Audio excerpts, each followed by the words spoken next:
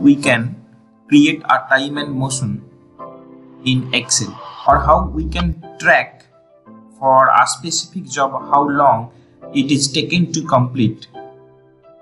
So here you can see I have created a table. The first column is day, and the second one is start time, and the third one is end time, and the final is total time taken. Start time is your starting of the work.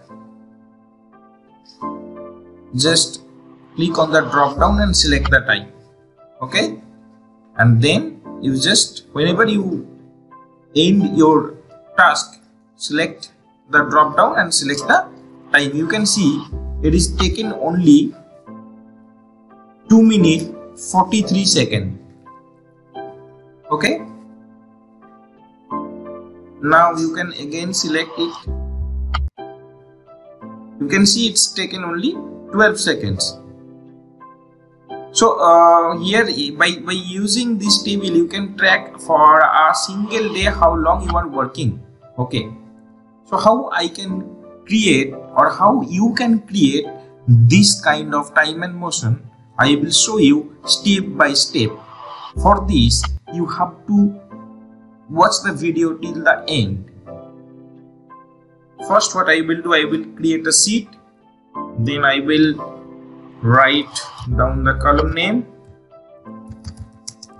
start time, then end time, then total time taken. Then I will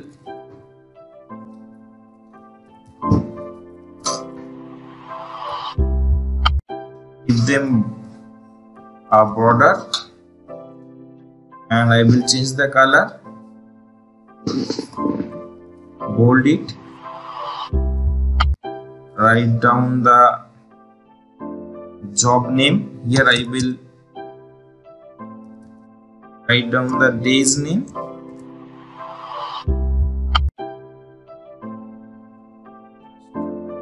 drag it. You can see it is automatically populated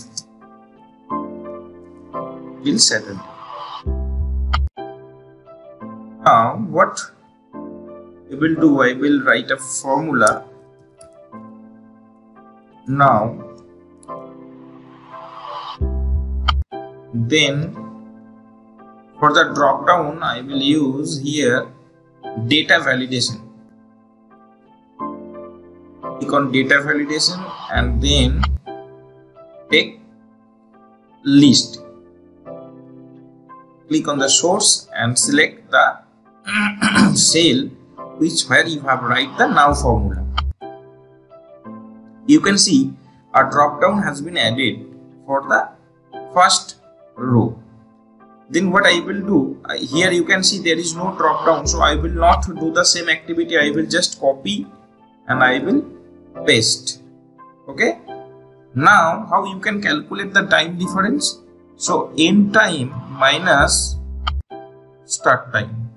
Okay, just copy. Now you can select any date. Here you can see the time and date format is not same, so first we will format it as per our requirement. So for this you can click here,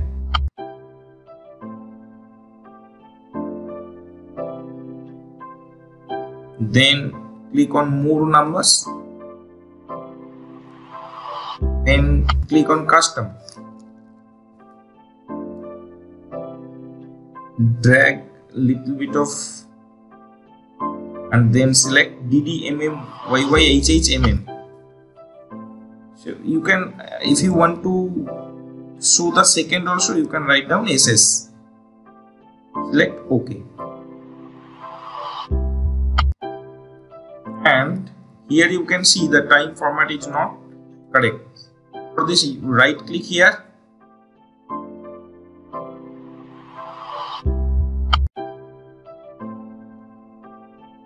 and format cell.